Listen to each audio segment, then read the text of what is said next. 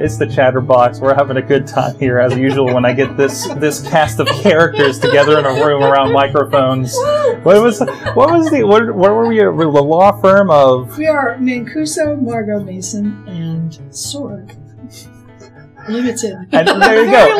And now the introductions are out of the way. I'm like Sorg, known of course. as the food police. This is about healthy eating, and now you can see what all those nuts and berries do. They make nuts out of all of us. Anyways. I'm so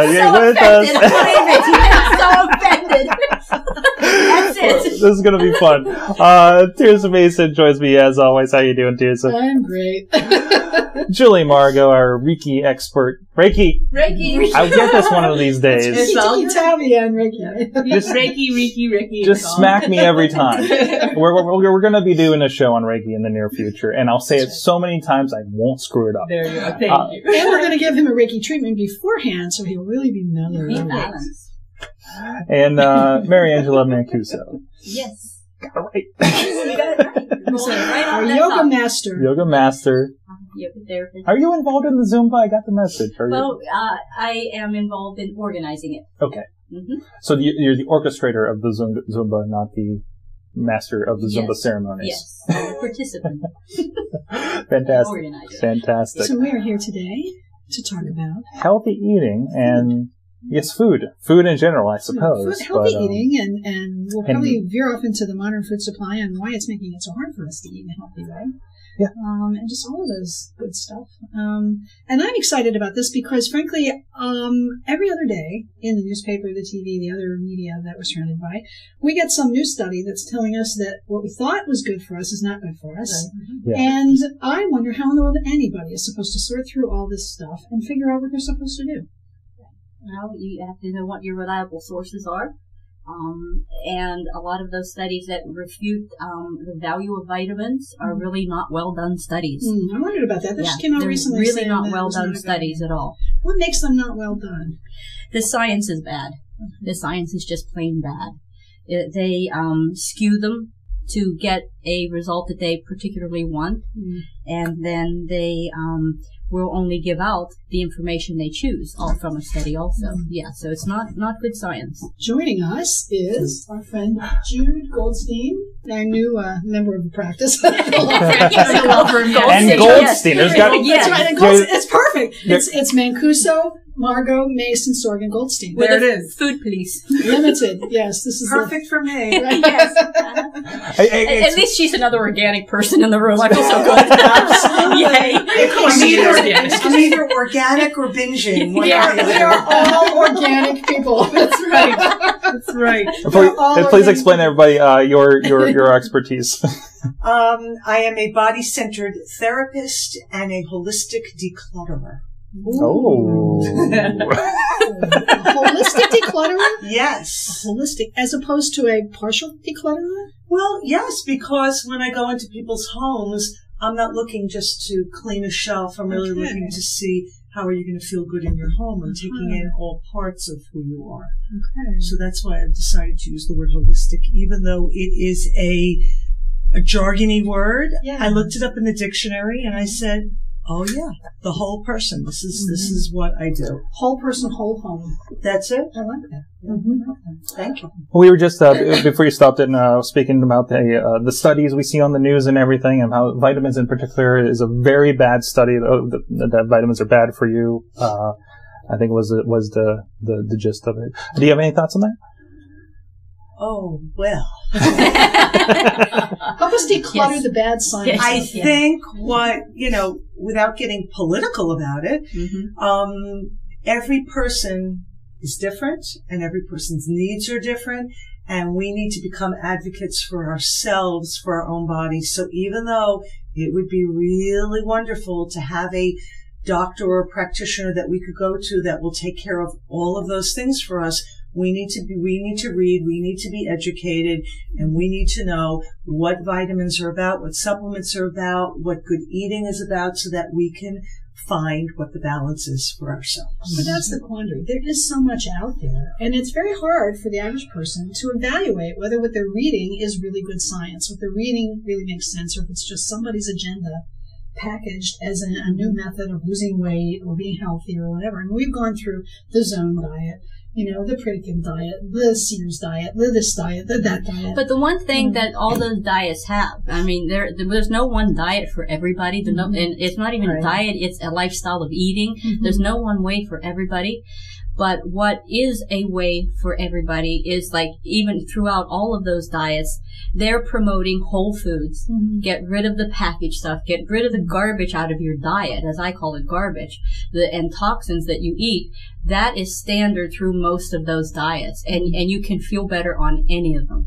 And one of the common sayings at the clinic where I go for my care is that it doesn't matter what diet you're on. Eat any kind of diet. Eat the caveman diet. Eat, the Irish diet. Eat the Italian diet. It doesn't matter what diet you eat. Don't eat the standard American diet. That's the worst thing that anybody can eat. Let's talk about what the standard American diet is. White bread, packaged foods, chips, ice cream, cakes, cookies, pies, donuts, fast food. Yeah, you used to talk about not eating white food. Okay. Basically, and you're describing white food. You're describing food that's so heavily processed doesn't even have any color anymore. Yeah. So like Michael Pollan, who's a food guy, and he talks about his food manifesto, and he says the eater's manifesto is there's three things: eat real food. Yes. Real food being as close to the natural thing that it was that you can get. Yeah. Eat real food. Not much, okay, because we all eat too much. We biggie everything, biggie size everything, and mostly plants. Yeah, and I would add one thing to that: organic. Organic as much as you can. Yeah. And the other thing I would add to that, as much raw as you can. Not everybody needs to be totally raw, because I'm a raw vegan. I've been for quite some time, but that's not a diet for everybody. Again, everybody is different in that respect, but as much raw as you can fit into your diet. And the average that I have come across from my clinic, again, we promote like about 70%, at least 70% of your diet, 70 to 80% raw. So what does that look like for people in terms of real, actual food choices? If we're going to do... it's a variety. So we're talking about salads, obviously, that comes to your mind. Well, that's what people think of, but that's kind of where you start. Okay. And then you begin to branch off from that, really. Because when you start turning into a whole food diet, the hardest thing that you have to do is recondition your taste buds. Because you're so used to artificial flavors and artificial mind excitement when you eat. Which is usually salt and sugar for the most part, right? Sugar, flavorings, there's all sorts of additives that are put in food to make them very exciting for us to eat and go back eat more. Oh, there's an ingredient in food, I can't remember the name of it, starts with a C, so I'm going to have everybody checking all their ingredients now. But what I discovered, what it's made out of, ready for this, and this is in every packaged sweet thing, this ingredient, it's made out of the anal glands of a muskrat. Okay? So when you eat that packaged cookie, just picture that muskrat. And how in the world they got those anal glands from that muskrat is beyond me. But that's what this ingredient is made out of, and we're eating that when we eat this. Yeah, and that's just a mild one compared to some other things that are pretty disgusting, isn't it? Yeah. So cookies are off the list. Not homemade cookies. You make homemade cookies from scratch. That's what well, I think that's key to a lot of this is really making your own food. Yeah, very much. Buying as much whole food, real food as you can, and preparing it yourself. Yeah. And making your own food is holistically healthy for you. We're supposed to be, we can't go out into the fields and harvest it every day because many of us don't have that accessibility. I did that in my garden this year. And every garden in every house in the United States should have a garden. Apparently saccharin. Very bad for you. No, that's the muskrat thing. Oh, saccharin is muskrat. Oh, that's saccharin? Wow. That started with a C. It's pretty disgusting. All creepy. Well, I knew it was poison, but I didn't realize that. Well, look at most of the ingredients you read on a package of something are words you can't even pronounce. Yeah. Why would you put something in your body you don't even know how to pronounce it? That's right. Yeah. That sounds like playing with, like playing Russian roulette with your health. Body doesn't know how to digest. Hasn't done it? Somebody brought into work the other day, not here, another place I work, a bunch of packaged sweet things. And I looked at one. Now this was a sweet roll. I looked at it. 510 calories. Right. Okay. 500 that's dinner. Okay. 510 calories for a snack. And there were 2 natural ingredients on it, sugar and flour, and everything else was unpronounceable. Right. Yeah. And I'm sure it had some of that muskrat gland stuff in it. You know? And I'm sure the sugar and flour were processed. I'm Take sure it by white your life, sugar was the second ingredient and white flour was the first ingredient. Everything else was artificial. There was no food I'm in still the food. I'm still tracking this down as muskrat. It's tasted in saccharin and sugar, but I'm still looking for the word. I wish I could remember the word because I just avoid it all now because I don't want to get anywhere Make near you think that. twice, that's for sure. Yeah. But you basically just can't go wrong getting away from packaged things. Mm-hmm. You just basically can't go wrong for Okay, that. but let's talk about the reality of people who are working, 2 jobs, who are trying to raise kids, and their kids are involved in 2 or 3 activities in the evening, and they're running, and they don't have time to cook.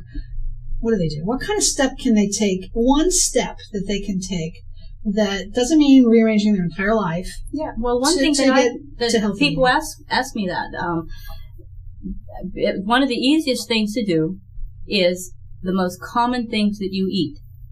The most common things that you eat, switch them to something better. And I'm thinking vegetables here at this point, just as a point. If you have a favorite vegetable, just say maybe your favorite vegetable is tomatoes, you have it very often in your house, switch it to an organic variety. So the things that you eat more often begin to get put into a healthier category and get it away from a packaged item. And then the things that you eat less, then that's not as big an impact in your world until you start moving into the lesser items. Yeah, because people ask me about that because they say about cost and all that too. Well, that's one of the easiest ways to do. The most common things that you put in your mouth, make it the most healthy things you can have, and then the things that are around that then don't have as big an impact. Yeah, it makes some sense. And sure, organic food is more costly right now, but the more people buy organic food, the cheaper it gets. Because the demand but goes in the up. long run, it isn't. Because the other food deteriorates your It health, does. and we have that common thing: you either pay now or pay later. Well, not you know, only that, or but things organic like that. food tends to be fresher. And more nutrition, and especially if it's local organic food. I bought organic things at, say, the Eastern Food Co-op, for example, and it's lasted in my refrigerator for a week or 2 while I've eaten it.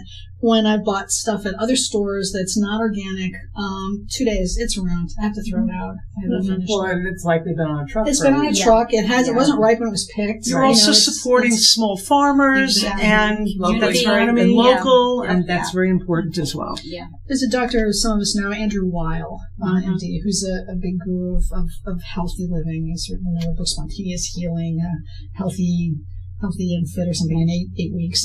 Amazing stuff. And he says that the thing to be really aware of if you're making changes in your diet and you're buying, purchasing vegetables and fruits and that, is that if you're eating the entire thing, you're eating the peel, it should be organic. Yes. Okay. Yes. If you're peeling it, a banana or an orange, you can get away with not an organic one. Okay. Unless, of course, this whole issue of pesticides that are now in the actual plant. But he says the 2 things you really have to avoid eating non-organic are celery and strawberries. Because And they apples. uptake- And apples they too. uptake There's a list out. those They call it the pesticides Dirty really Dozen and the Clean Yeah, Dozen at yeah. the EWG Environmental Working Group, Okay. and they put out a list. And they update it every year, and they give you the Clean 12 and the Dirty 12, the things that you can buy that might be conventional that are okay.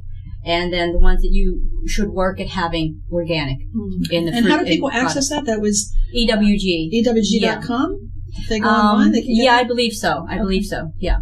But The other thing I want to add, which is taking off on what you were saying, is that everyone knows we're supposed to eat fruits and vegetables, but the general public eats a small amount. yes. Adding much more of that, eating that before you begin your meal, eating that with a small piece of protein, whether it's animal protein or vegetable protein, more vegetables, more fruit, more fiber, because there isn't enough fiber in the diet. Right. So looking at your lifestyle and saying, oh, can I eat another banana? Can I eat another apple? Make it easy. It doesn't have to be a fancy elaborate salad, but eat more of those That's things. the point that I really like to stress, because people say, oh, what do I do? Well, what's so hard about picking up an apple and eating it? It's even easier than unwrapping a candy bar. You already, you swallowed it by the time you got the wrapper off the candy bar. you know? EWG.org, it looks like. Okay. I believe this is what you're looking for, right? Yes, Yep. yes. I also want to say my housemaid slices an apple every night and she sprinkles cinnamon on it, which is an anti-inflammatory. Yeah, that's right. And so it's delicious. Yeah. Put cinnamon in your oatmeal when you eat it. Sprinkle it on your latte. Yep, it's great. Yeah. Cinnamon with everything. Yeah. Cinnamon's good for diabetes. Another thing Like that's that. good is dipping apple slices in peanut butter is a great snack. You get your protein and you get your fiber and you get your Or a different nut butter, which isn't Or a even different healthier nut than Yeah. peanut butter. Yeah. almond Exactly. butter, Yeah. cashew butter. Cashew butter. We all know a lot. But that's the thing, we know a lot, and people do know a lot, but there's something that happens. There's a gap between knowledge and action. What do you think Yeah, that's very all much. about? Yeah, very much so. That's been a question that we toss around a lot. How do you get people motivated to make a change? And I just think that there is not enough information about how easy it is to do that. How easy it is to do that. And make the the changes media you need. downplays that fact. And I really go more into a media factor there, because we're so geared for what's being fed to us through the television, through the other medias, with all the food ads and pharmaceutical ads for that matter, as to where to take our attention for things. And it's not being promoted in the other faction, that you can have these other items in your diet, like the fruits, the vegetables, the things that aren't in the packages. Right, because we're not talking about someone who already shops at the East End Food That's Court. exactly You're it. already, Yeah. we're talking to the choir here, Yeah, preaching to the exactly. choir. But So I don't always mainstream. eat the most healthy. I make poor food choices Well, sometimes. we're talking about the people, like, let's say the poor. Some of the people that we've talked to on our show I produce work with people that have to deal with food stamps. Yeah. And exactly. they say, Yeah, oh, exactly. yeah, you can eat organic on food stamps, and they'll laugh at you. Because you can't. You absolutely can't. You can't because of the cost that entails in that. And them trying to, it's one thing them trying to grow it on their own, but, these people are lucky they have homes at this point. They don't have a place to do that. Yeah. And if they go to, my neighborhood, I can go to Strip and go to Right by Nature, food stamps are not going to cover as much when I can go down there. And I'm sorry, in my neighborhood, I'm in the checkout seeing them with their EBT card and, getting Doritos, Sure. Yeah. So. But I'm also interested in, okay, so we're talking about the poor and we're talking about people who already eat organic. How about the mainstream population that have homes, that go to Giant Eagle, that spend money on groceries? They're the mainstream population. And they are don't do it. huge. Yeah. They can be targeted. They can be educated. Yeah. They don't know. And you are seeing a little bit of that. I know in Mount Lebanon, there's a few stores popping up in the gluten-free movements and everything. So it's become more especially gluten-free in the restaurant. My wife owns. That's one of those buzzwords that comes through: the vegetarian, the vegan lifestyles. And are those? And as those become kind of buzzword kind of things, people get interested in. Is that the first step to these becoming a real, people are going to take these seriously and it'll be a broader thing? I think it is. Yeah, What you have to do is go to your grocery store. Mm-hmm. And, Giant Eagle, for example, has a much better organic section than it ever had. When it first started coming out, they get some organic fruits and vegetables. And technically And they were were local. They left them sit there for a technically. week. Right. And they looked terrible. People didn't buy them. And people started complaining. I went to them and says, when are you going to get some decent organic fruits and vegetables? Because I'm not going to buy this garbage. Look at it. It's all wrinkled. It's been sitting here for a week. And so when people start saying that, say, this is what I want, they're going to sell that to you. They're going to get it. Mm-hmm. So you have to ask for it. You can't just go in and say, it's not there, so I'll just pick But this still, instead. you have to know what to ask for, and I think that all involves educating, making things available for everybody to have a chance to eat healthy in some manner. And education is really where the whole crux of the matter is. But we've got a food system in this country, Yeah, great we do. agribusiness, that is not about healthy eating. No, it's not. It blocks out healthy eating. And it's not It's not about healthy growing. It's not about healthy growing. raising. It's Yeah. about all of that. So this is where the deep pockets are, and these deep pockets are sending lobbyists to Washington and making sure that they're going to have an easy time of promoting their product and making sure it gets out there. And it's producing, even if we are talking about supposedly healthy stuff, they're going to do it the cheapest, most efficient, whoever's going to make the most money in the long run. Yeah. And you're always going to fight that. So we're eating. I don't eat meat. Well, sometimes I eat chicken, but we're eating beef. I mean, I would eat beef again. I do eat anything. Read. There she goes. There she goes. Food Inc. Okay, What? Food Inc. If you read these books and you find out about what is actually happening to the animals that we're eating, how they're being raised, how they're being slaughtered, how they're being prepared for market, you wouldn't go anywhere near that stuff again. Yeah. Not to mention how much we could feed the people on the planet if we weren't feeding the animals to then feed the people. I also heard a statistic recently that 25% of the food produced in the world goes to waste. 25%. That's enormous. And meanwhile, we have billions of people starving to death every year because they can't get food. And we're throwing away or wasting somehow in the process of making the food, packaging, getting it where it's going, preparing it, using it, 25%. And really, the goal really needs to be local growing everywhere in the world. So Heifer International is an organization that really promotes local animals for local people to be able to sustain themselves. We don't need trucks going across the country. We don't need organic carrots. And in fact, Barbara Kingsolver wrote a book about eating locally for 1 year with her family. And they allowed themselves 5 foods every week that they could buy out of the region. Strawberries, chocolate, coffee. There were a few items.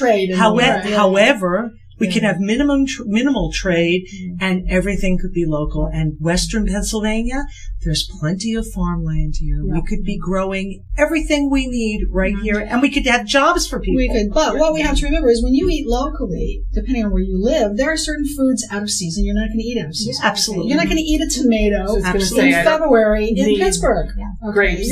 Like the old days when that's the way it was. Now, the way you eat a tomato in February in Pittsburgh is you have it canned in your basement because somebody canned it in July. Or you did dry it, you buy it frozen or you put it in your freezer or whatever. So it's possible, but we have to start thinking differently about how we eat. So moving back to more personal preparation of food.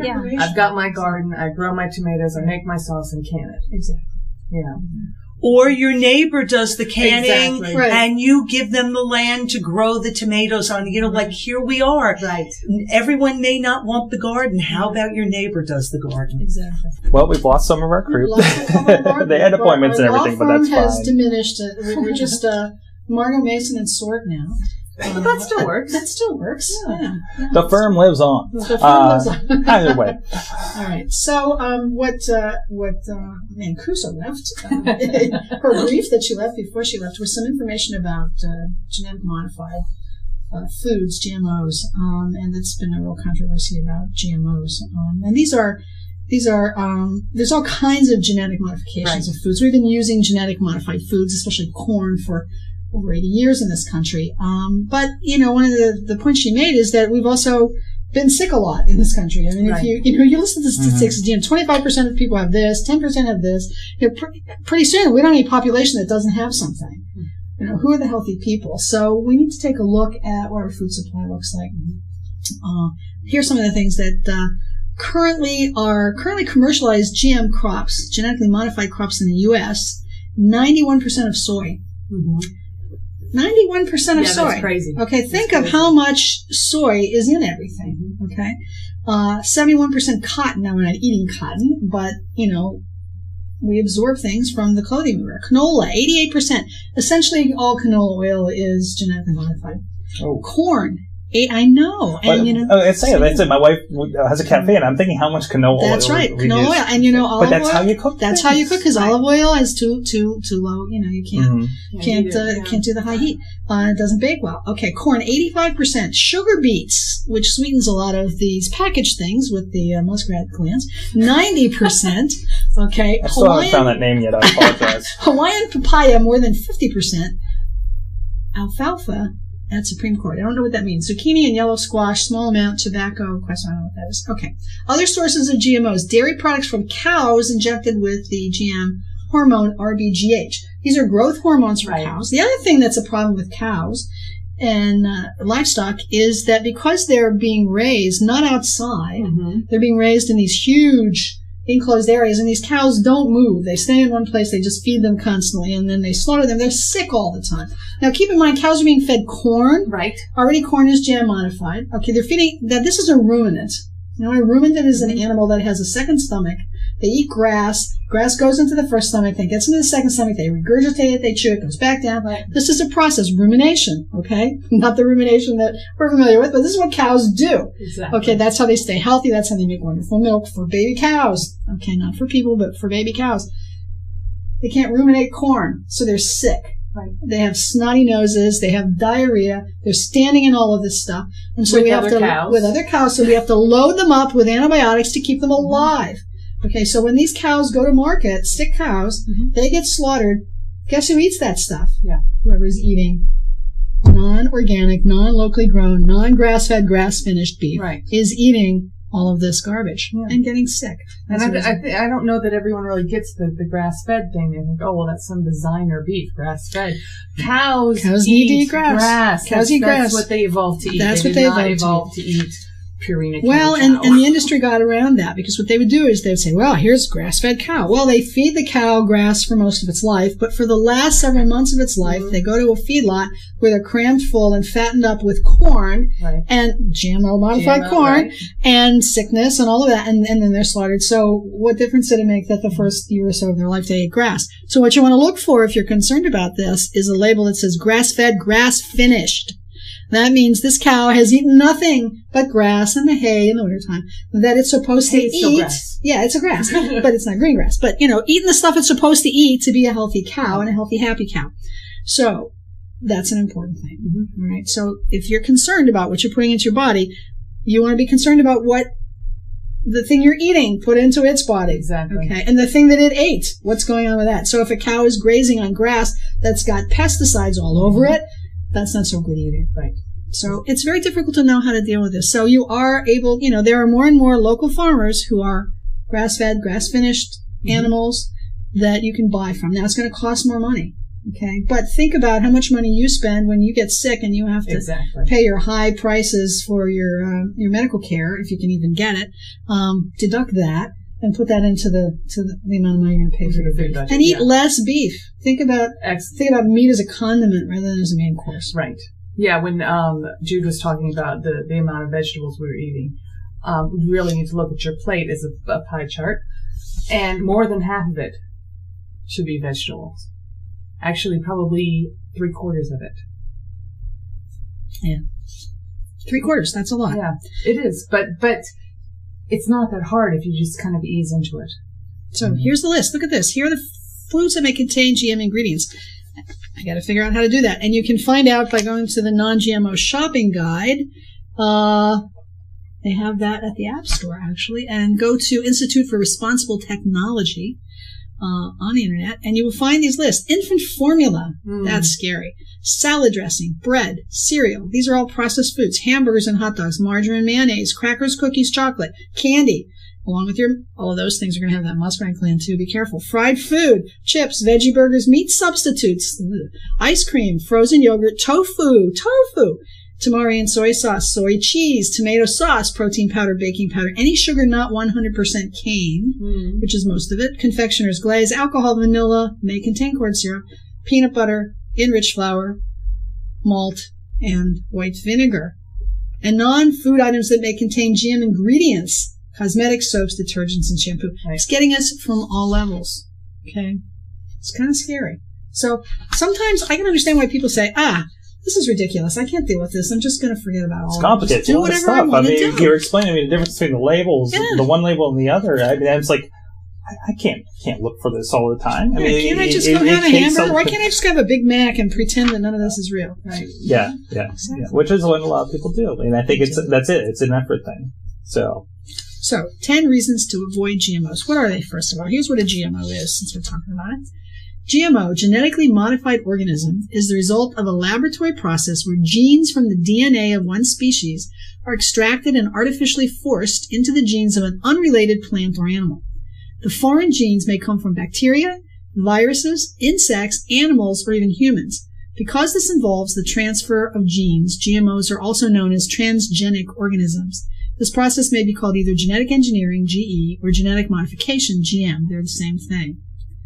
Okay. And there's an article here that goes into the whole process of how that's done. Why do we do this? Well, it makes for a better profit for agribusiness. Right. Okay, because one of the things that they're figuring out to do is get pesticides into the DNA of the plant that they're growing, so that used to be you could wash off a pesticide from an apple or an orange or something. You don't have to worry about it. Just soak it a little bit, wash it off. Well, now, because of the genetic modification, that pesticide is part of the DNA of that plant, and it's in every cell of that plant. Exactly. So that's like taking a teaspoon and going and having a teaspoon of Roundup with your applesauce. Just pour it right on in there, because you're going to be eating that pesticide. Okay. Well, I've worked up my appetite. So here are some 10 reasons to avoid GMOs. GMOs are unhealthy. Okay. There's a study that the American Academy of Environmental Medicine urges doctors to prescribe non-GMO diets for all patients. They cite animal studies showing organ damage, gastrointestinal and immune system disorders. We have a huge number of autoimmune disorders in this country right now. Accelerated aging and infertility. Human studies show how genetically modified foods can leave material behind inside us, causing long-term problems. Okay, GMA, the soy thing we were talking about before, can transfer into DNA of bacteria living inside us, and that the toxic insecticides produced by GM corn was found in the blood of pregnant women and their unborn fetuses. Yes. So lots of health issues concerned with this. GMOs contaminate forever. GMO cross-pollinate and their seeds can travel. So we can't say that an organic farm that's 2 miles away from an agribusiness farm that's farming with GMO products, we can't say that organic farm is not going to get infiltrated by these GMO seeds. By exactly. And by bees. And by insects and other kinds of things. So that's a danger.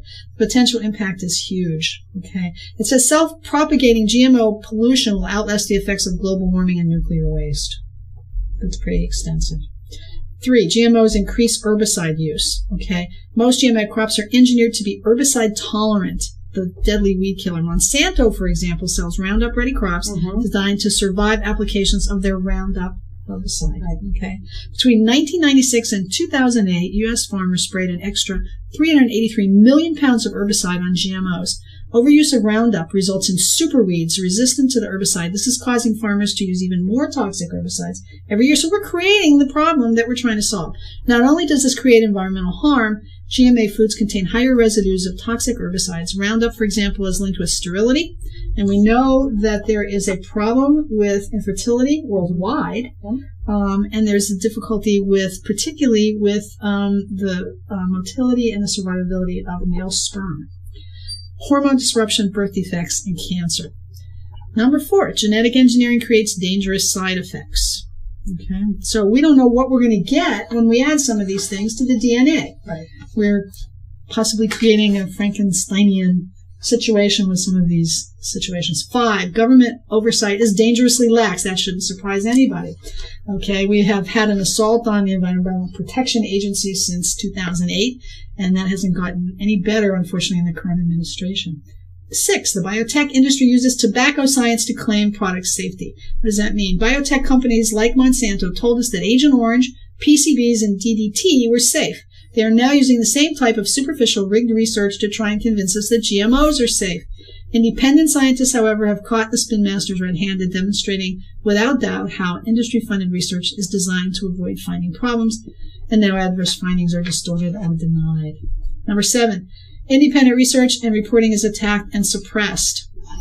The journal Nature acknowledged that a large block of scientists denigrate research by other legitimate scientists in a knee-jerk, partisan, emotional way that is not helpful in advancing knowledge. Part of the problem with this is that a lot of science is funded by these large agribusiness and other groups, and of course they're not going to be funding research that turns out to say that their product is harmful.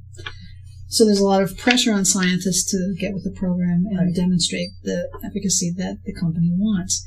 8, GMOs harm the environment. Herbicides, these associated herbicides from these crops can harm birds, insects, amphibians, marine ecosystems, and soil organisms. They reduce biodiversity, and this is probably the biggest threat. When we reduce biodiversity, think about it. You can go across country and you see miles and miles and miles of American farmland. It's all corn. It's a monoculture, all corn. We don't learn anything from the potato famine. Right. Okay. What happens when we have monoculture and something happens to that? Right. We have nothing. And so we need biodiversity. GM crops are eliminating habitat for monarch butterflies, whose population are now down 50% in the U.S. Roundup herbicide has been shown to cause birth defects in amphibians, embryonic deaths, and endocrine disruptions, and organ damage in animals at even very low doses. It makes some sense. It's supposed to kill things. That's why it's an herbicide. It does. It kills quite effectively. GM canola has been found growing wild in North Dakota and California, threatening to pass on its herbicide-tolerant genes onto weeds. Okay? And we're already having an enormous problem controlling invasive species that have come from other countries and weeds that have become resistant to herbicides. 9. GMOs do not increase yields and work against feeding a hungry world, whereas sustainable non-GMO agricultural methods used in developing countries have conclusively resulted in yield increases of 79% or higher. GMOs do not, on average, increase yields at all. This was evident in the Union of Concerned Scientists 2009 report of failure to yield, the definitive study to date on GM crops and yield. So go to the website of the Union of Concerned Scientists and you'll find that study. And the International Assessment of Agricultural Knowledge, Science, and Technology for Development report, authored by more than 400 scientists and backed by 58 governments, stated that GM crop yields were highly variable. In some cases, yields declined. So this is a major problem. Of course, we're being told this is wonderful and we need to have this. Right. So right. people And if need you're against it, to get there's it. something Yeah, wrong with there's it. something You wrong just with don't it. understand. Yeah, you're just probably a socialist or something. Number 10. The big bugaboo now is socialist. By avoiding GMOs, you contribute to the coming tipping point of consumer rejection, forcing them out of our food supply. Because GMOs give no consumer benefits, if even a small percentage of us start rejecting brands that contain them, GM ingredients will become a marketing liability. Food companies will kick them out. In Europe, for example, the tipping point was achieved in 1999, just after a high-profile GMO safety scandal hit the papers and alerted citizens of the potential dangers. See what happens when we know what's going on. We don't let it keep happening. In the U.S., a consumer rebellion against GM bovine growth hormone has also reached a tipping point. Kick the cow drug out of dairy products by Walmart, Starbucks, Dan and Yoplait, and most of America's dairy. So we have the ability as a population to educate ourselves and say no to things that are harmful to us. Absolutely. We just have to get ourselves educated. Okay, so check out the Campaign for Healthier Eating in America. It's designed to achieve that tipping point against GMOs in the U.S. Educate yourself about this. Go to the Institute for Responsible Technology and learn something about GMOs so that you can make some good food choices. All right. Well, on that point, we're reaching the end of our time. Okay. So, I don't know, hopefully everybody got a little bit of education out of this. Really let us know what you think. How are you trying to eat healthy and avoid GMOs and the like and the problems out there? Drop us a line, Mike at Seclair.com. Please let us know. And of course, we're on iTunes, we're on MediaFly, YouTube, and you can get all the episodes at Seclair.com/blog. So, thanks to Julia, and our associates have already left. Have taken off, and let us say be healthy and bon appetit. There you go. Yay.